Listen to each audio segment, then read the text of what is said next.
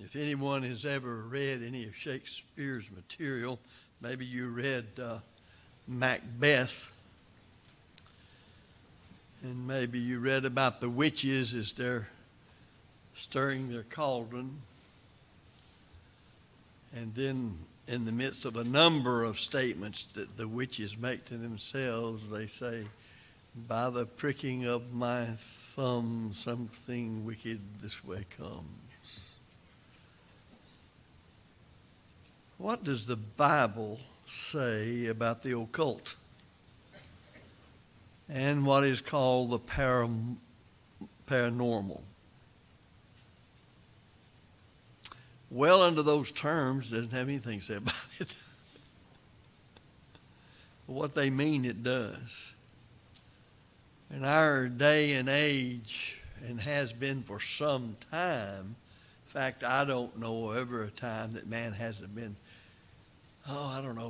overly interested, at least some, and fascinated at things that go bump in the night.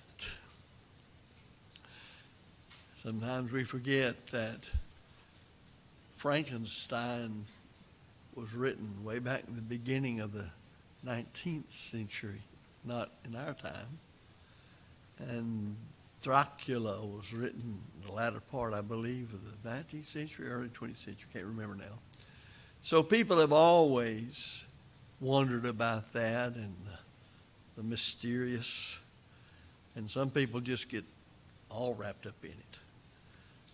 It's one thing to consider all of that as entertainment and fictitious. There's not any truth to it at all, any more than Santa Claus. And that's where Santa Claus and Dracula are exactly alike. They're fictitious. A thing is true when it comes to fairies, when it comes to elves, and so forth. Now, John, I'm not talking about fairies the way you have to deal with some who are called that. I saw you. As anyone knows, especially John, in this pulpit, as you look out over there, you can see every move. So we're talking about mythical beings. We're talking about mythical beings. There's a whole host of movies and TV shows that are geared around the paranormal, and sometimes you hear of paranormal psychology. Well, there's a lot of those theories of psychology that are worse than fictitious stuff. Many knowingly, and I guess some unknowingly, are involved in the occult. Now, what's the definition of paranormal? A claimed occurrence of an event or perception without a scientific explanation. As I said, John, get up. Somebody's in the house. Did you hear that? That's what Sonia says. And there's nothing there. Oh, but there might have been. They tell me that somebody was killed in this house years ago, and they're still in this house. Jody's grandmother lived in a house. That house is still there. I think it was built in the 1890s, I believe. And it's been renovated somewhat a couple of times since I first met her. But when I would go over there to see her, I would stay upstairs in that house. Her grandmother would be downstairs in her bedroom, and I had one of the upstairs houses. Now, what is a common occurrence in old houses? They pop, and that north wind would whistle down across there, and it would sing.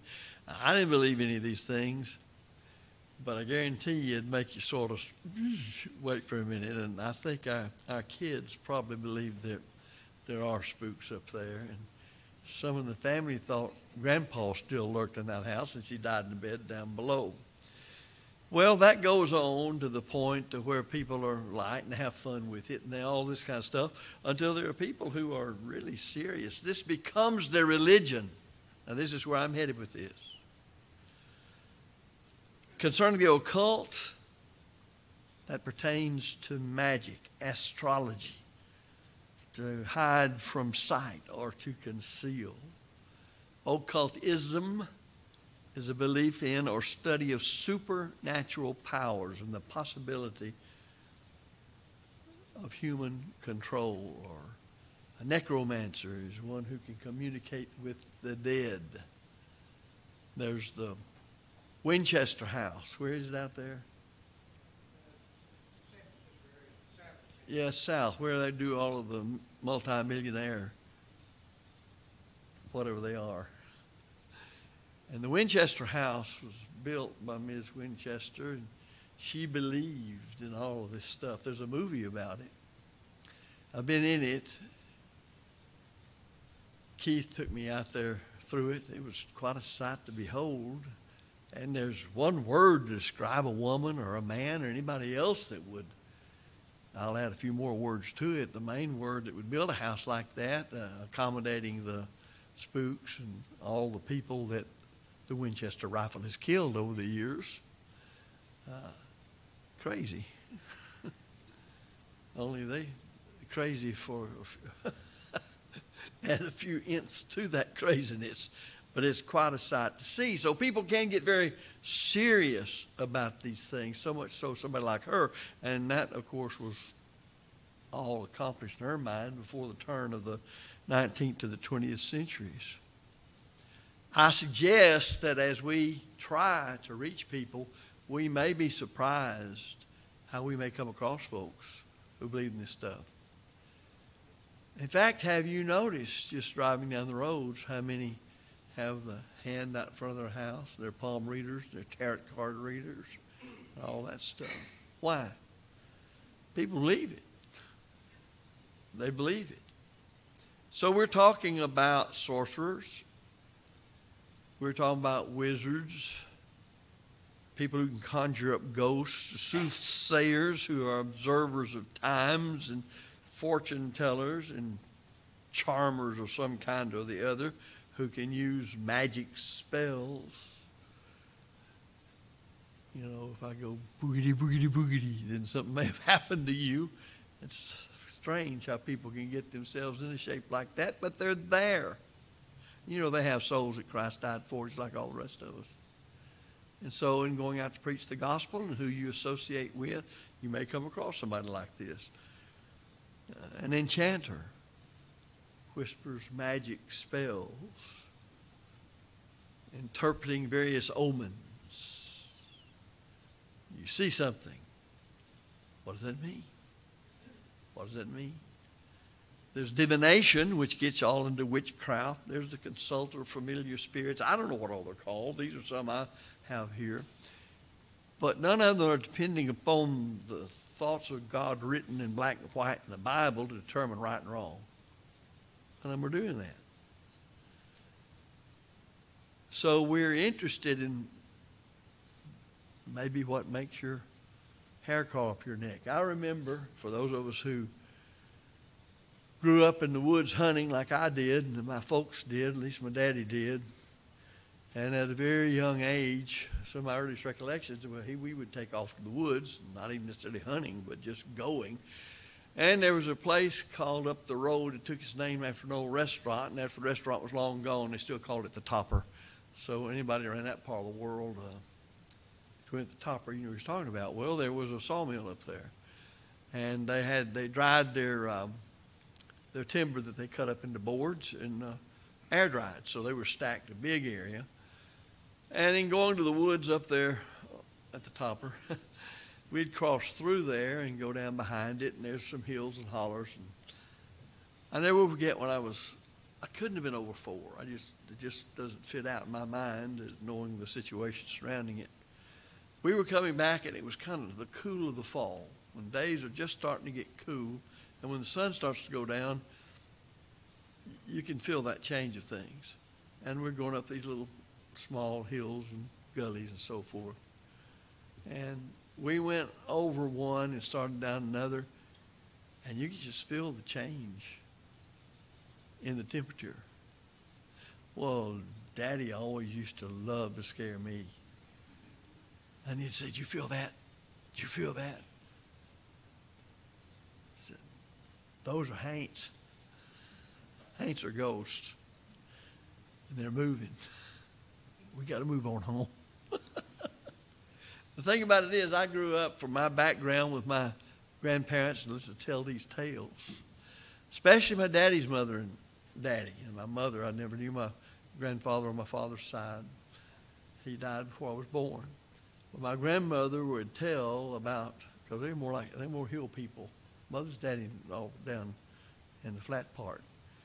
But they would tell these stories about where they came from in a place called Happy Holler. And they would tell about how they were all sitting on the porch, and those houses in those days that had lanes, sometimes a mile long, half a mile long, coming up to the house. And people sat on the porch in those days. And that's where I heard some of these things, and it made the hair crawl up my back, and I'd scoot away from the knothole in the porch because I was spooked. I was probably, again, about that age, a little older. And they would tell about how Uncle somebody or cousin somebody, I forget which, was coming up that lane on a horse, and behind him was this big white floating thing. And they all said it happened. Well, when you get back into the folklore and stuff, you may not have them all called by the names I have given you here, but they were folks that believed all of that. Now, that's all right if you leave it at just being startled. You can make me jump even when I know that what's making me jump have thing in the world with a ghost. I think I know what the poison snakes are, but sometimes I've walked up on a snake and I didn't identify him until I was already coming back down from the jump in the air. So that can happen. But here's what the Bible has to say about the occult, and we'll start in the Old Testament, Exodus 22:18. Now, you got to remember the people that lived at that time, and the paganism cultivated all this stuff because they believed in all this. It was real to them, very real to them.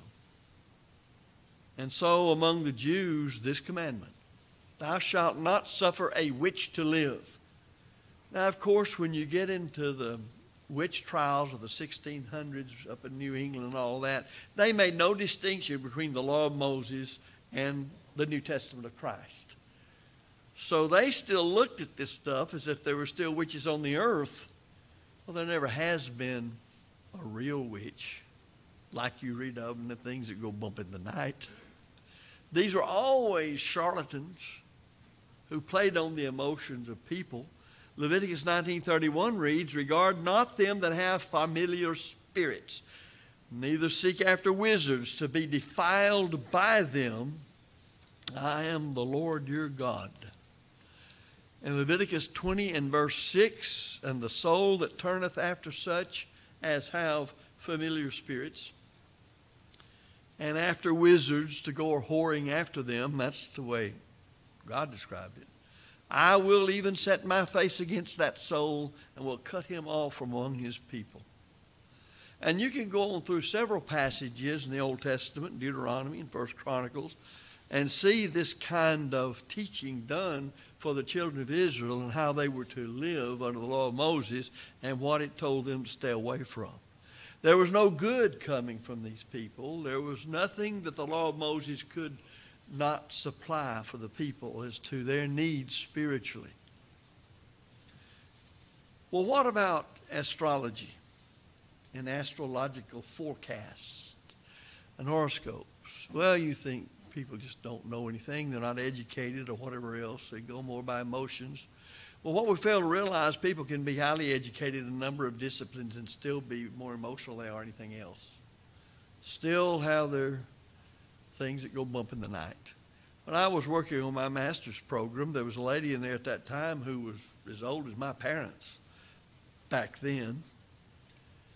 And very nice lady, very dignified looking in her dress, very pleasant to be around. And I forgot, I think we were working on terminal matters as far as the papers we had to turn in toward the end. And so we were sitting there and just started waiting on professors to come or something. And we were visiting. And she was working on something very diligently, and I could see it was sort of a chart-like thing, but I wasn't trying to just see exactly what was going on. But she spoke up and told me, and we were the only two there, and she was a professional horoscope maker and got paid several $100s for making somebody's horoscope, James. And you think, well, somebody's serious about this and to pay that kind of money for it, and they're looking for guidance and direction. Well, I think that's rather interesting. The astrological forecasts are very popular with millions of people. And most of the mainstream newspapers have for years carried these forecasts. And many people even plan their day around these forecasts. I think you'll remember, and it wasn't just rumor, that Nancy Reagan wouldn't hardly do much of anything until she checked with, there was a woman who dealt as her astrologist on what to do and so forth. You'd think, well, why don't people do that kind of thing? That's what I meant last week when I said I'm a conservative. But let me tell you what I'm trying to conserve. She was a conservative, supposedly. So you got to know what people believe about things. And so what does the Bible say about it? Well, I want to look at Isaiah, the prophet. I'll read verses 11 through 14 of chapter 47. Therefore shall evil come upon thee, thou shalt not know from whence it riseth. And mischief shall fall upon thee, thou shalt not be able to put it off. And desolation shall come upon thee suddenly, which thou shalt not know.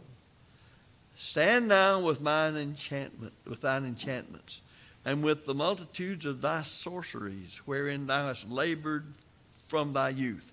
If so be thou shalt be able to profit, if so be thou mayest prevail.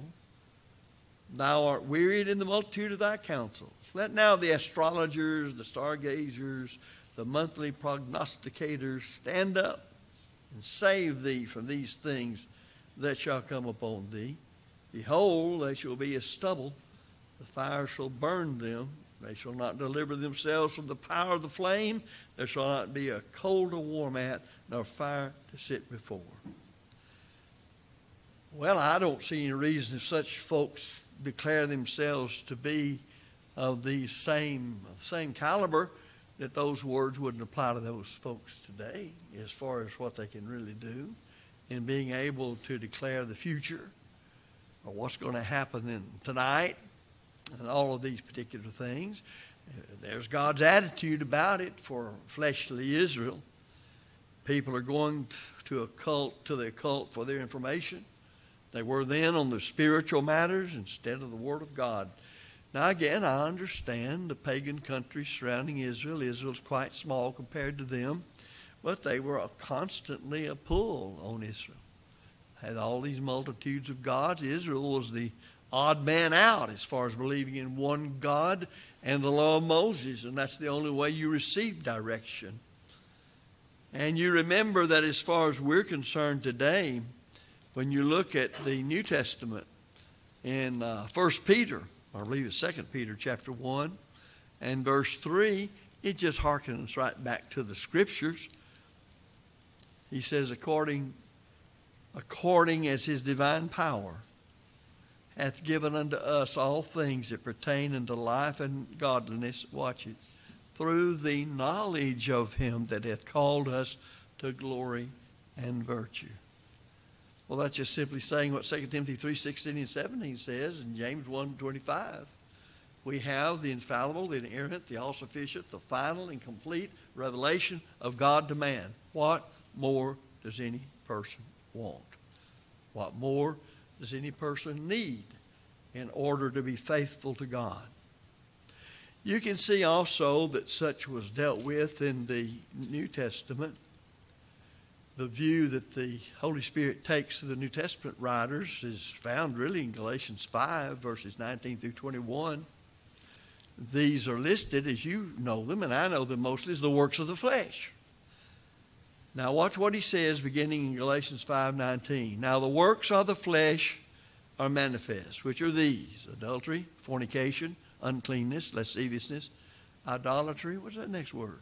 Witchcraft, hatred, variance, emulations, wrath, strife, seditions, heresies, envyings, murders, drunkenness, revelings. And then he says, and such like. That would have to do with sorcery. It had to do with all those other things I said. When he says such like, that means and these like are things like these.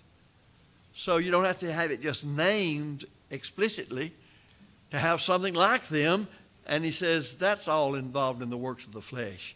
And you'll notice that he says in latter part of verse 21, he said, I've told you in time past that they which do such things shall not inherit the kingdom of God. Well, they're going to be lost. You can't go to heaven. And, of course, the last book of the Bible makes it very plain about such matters. And we often will talk about Revelation 21:8. But that makes it very clear that all liars shall have their part in the lake which burns with fire and brimstone, which is the second death. But he has more people in that list. He said, but the fearful, unbelieving, and the abominable, and murderers, and whoremongers, and sorcerers, and idolaters, then and all liars. So he lumps all these characters into the same bunch. They're false teachers. Well, they fit so easy and can accomplish so much when you're already pagans because of the way those religions work. And you can see what kind of a hold it had on people when you see Philip going down to Samaria to preach. Well, they've got a fellow there who's a master magician. And he's got everybody bewitched, it says. But I guess he was an honest-hearted person because he knew he was a liar. And a lot of them do. But they convince themselves so long in doing it, they've hardened their heart and they believe what they tell is the truth even when they know it's a lie. We don't realize how deceitful things like that can be. And so Philip preaches and people obey the gospel.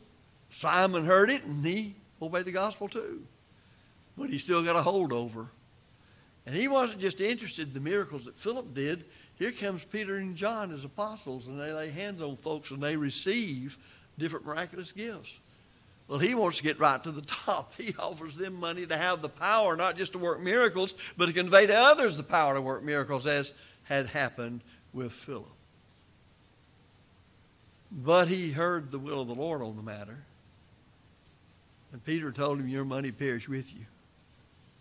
He told him, your heart's not right. Well, it sounds like from the wording that the man took the rebuke pretty straight, and he said, pray God none of these things you've spoken will happen to me.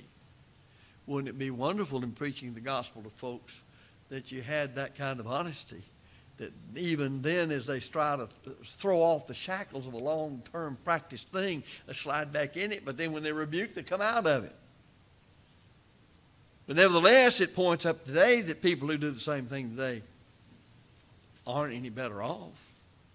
And you can just read through the book of Acts and see how God dealt with things. Now, we dealt with matters earlier about true demon possessions and such like that. They were real.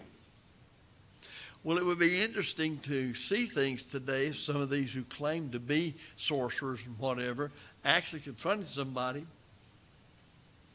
who was possessed of a demon. Now, there was that happened back in the time of Luke's record. There was 7 sons of Sceva. And they weren't Christians, but they had seen these demons departing the premises when Paul cast them out by the authority of Christ. So they went in and they were going to cast demons out of this person. And they said, in the name of Jesus whom Paul preacheth. Well, the fellow in whom the demons were on jumped on them, beat them, and they left half naked and wounded. It sort of shows you better really have the authority of the Lord behind you when you act. Or you may be overcome by the very thing that you're trying to oppose. So even if you had these things today, which we don't, and these fellows we're talking about here, wizards, soothsayers, charmers, necromancer, enchanters, witches, whatever, they don't have anything. It's all sleight of hand. There is, Wicca? Well, the Wiccans, they have that organization of organization of witches. And they're real. I talked to one woman one time whose aunt was a member of it. And what do? Nothing. Except get your money. There's two things I think would work well to make a lot of money if you didn't care how you made it. Open a liquor store with a soothsayer right beside it. Get them liquored up as much as you could, and you could scare them out of all sorts of things. So we look at it and we realize, does this tell me how far people can sink in their intellectual corruption? Yes, it does. Without their self-control, which the Bible speaks about a lot. Remember in Galatians 5:21, such like, the things that are like what he named. And then remember 1 Thessalonians 5:22, when evil appears, we're to flee from it. As soon as you see it, you don't walk up and do a full-tail investigation. When you recognize it, that which is contrary to the will of heaven, you leave it alone. Now remember, the age of miracles is past. So even when there was the possession of people against their will by demons and such like, there were at that time people who could cast them out, and they're gone.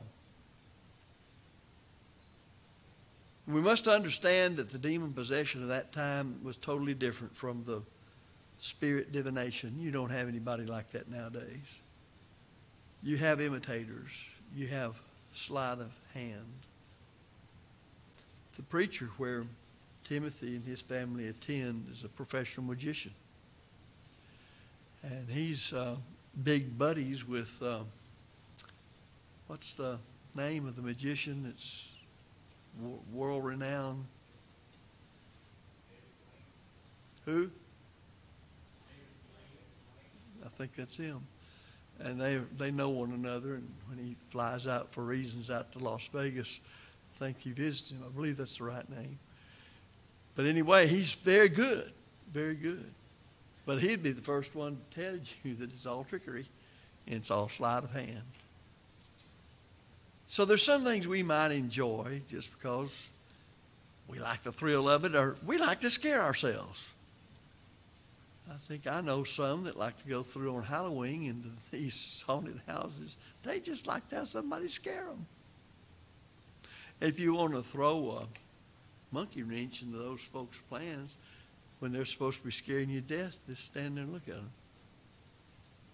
And just see what kind of antics they'll go through to try to scare you. That's what I did when I went with them one time. Made the person upset. I just stood there and looked at them. I wasn't scared. What was there to be scared of? I might have scared them, but be that as it may. Well, I've handled this kind of lightly, but I've done it for a reason. That which we see to be what it is, some people take very seriously. And in other countries, even more seriously. I found out in Russia they actually believe in the evil eye. And I think over here people joke about, said, did he give you the stink eye? Well, I don't know if they had that in mind, but the evil eye is where somebody can lick that eye on you and you're cursed by it. Well, you get to working with a bunch of people like that trying to convert them, and you got other problems that arise more than some of the problems we have. So what do? We prepare ourselves, just like for Methodist and Baptist and everybody else that's out for something, and just realize these folks are moved much further away than even them. But they got souls, and Jesus died for them. He shed his blood for them. And if we have the opportunity, we ought to try to help them. So what we take lightly, other people take very seriously. And I understand, in closing, that in Africa, among those tribes, those witch doctors still hold tremendous power over the tribes. And so if you're going into those places, just talk to some of the gospel preachers who've gone and seen what they've had to deal with in some of those people. To be a Christian, that's the greatest thing that a person can be on this earth. Whatever else you may do that's in harmony with being a Christian, as the Bible defines it and uses it. There's no greater thing on this earth than to be one who is of Christ. Your old sins are remitted. You're a new creature in Christ. The hope of heaven is before you. and the comfort of God given through the Holy Scriptures is there. We have such great and exceeding great precious promises for us. We always talk about the things coming to an end here, and they will for every one of us. There'll be a time when not a soul of us will be walking this earth, even as our ancestors, all the people in the past. But for those who love the Lord, obeyed the gospel, added to the church, and was faithful, when we step into eternity, there's nothing but joy and peace and happiness and comfort that our simple little mortal minds can't begin to grasp. What God hath in store for his faithful children is beyond the mind's eye. It's beyond the mind to grasp what all that is. And we should rejoice in the hope and not be tangled up in anything that's false, that would take us away from the Word of God and thereby God. You need to become a Christian by believing that Christ is the Son of God, repenting of your sins, confessing your faith in Christ as the Son of God, and complete your obedience to the gospel by being baptized into Christ for the remission of sins. As a child of God, are you walking the straight and narrow way? Are you faithful? Are you loving the Lord and growing in that love every day and in the knowledge of the truth and living closer to him? If you haven't been doing that through some sin you've committed, we urge you to repent of it, turn back to God and serve him faithfully, and confess those sins and pray God for forgiveness. Time's too brief, and we can already remember people that were with us and just like we are, and we say, you mean it's already been 10 years since he died? It's already been 5 years since he left us. It's already been 30 years. Well, it just seems like yesterday. And I can almost look now and see him coming down the aisle. Brethren, that's going to be in store for all of us, for those left behind, because we almost leave. But we leave, and we're still the same person we always were. So let's be sure we leave this world righteous, godly, and well-pleasing in God's sight. So if you need to obey the gospel of Jesus Christ, we invite you to come while we stand and sing.